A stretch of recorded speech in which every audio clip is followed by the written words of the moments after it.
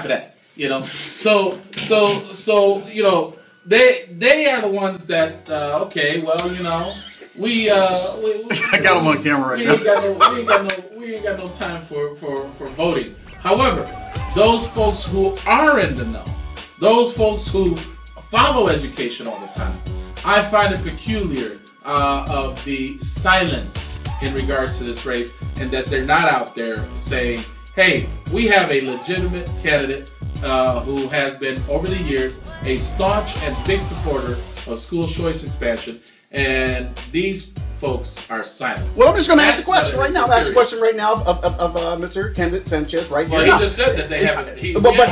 But have you reached out to them, Angel? Have you reached out to them? I'll tell you what. I had a meeting with Zeus Rodriguez maybe about a few weeks ago, 2-3 weeks ago, and then, and it was a pretty good meeting for the most part. And by the way, I think they do a great job at St. Anthony's, and I've said that over and over again.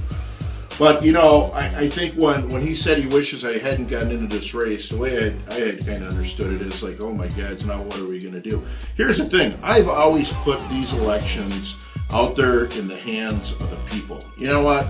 The election's on April 2nd. You have the opportunity to go vote. This is where it makes a difference. What happens in our city is there's a small group of people who want to go out there and control the show, and everyone else, unless you're involved. I mean, unless you're involved, everyone else pays the consequences for this. So, I believe, listen. I believe that April 2nd, you have 5 minutes in a day. You should really get out there and vote. That's what I believe in. Well, and if you're